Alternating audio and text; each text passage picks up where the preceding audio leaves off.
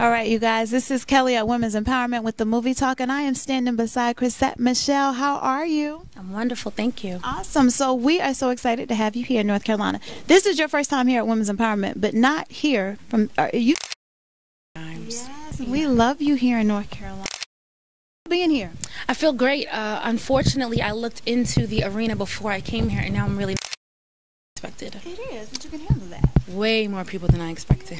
So talk to me a little bit about the reality show. The reality show. It's called R&B Divas Los Angeles. Okay. We filmed it in LA, obviously, and then we took a trip somewhere exotic and kind of sexy. And there were real friendships made and real not friendships made. It's a lot more real than I expected. Okay, this yeah. is reality. Yeah, but it's reality like, say if I say, hey, you want to go to Dunkin' Donuts and you don't eat donuts.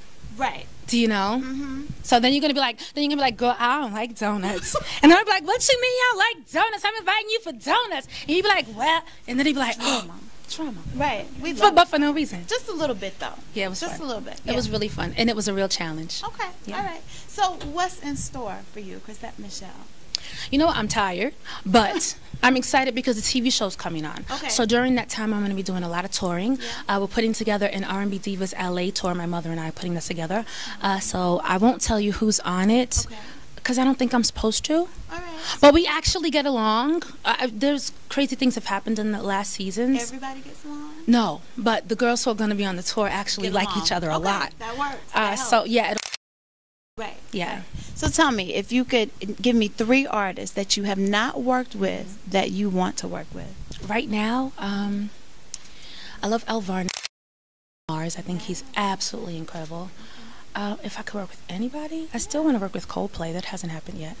Why not? It will happen. Let's speak it. Why not? Let's work with Coldplay. So we feel empowered. Y'all feel empowered. We feel empowered. Thank you for coming. We have enjoyed you so much. Thank you so much. Yes, thank you.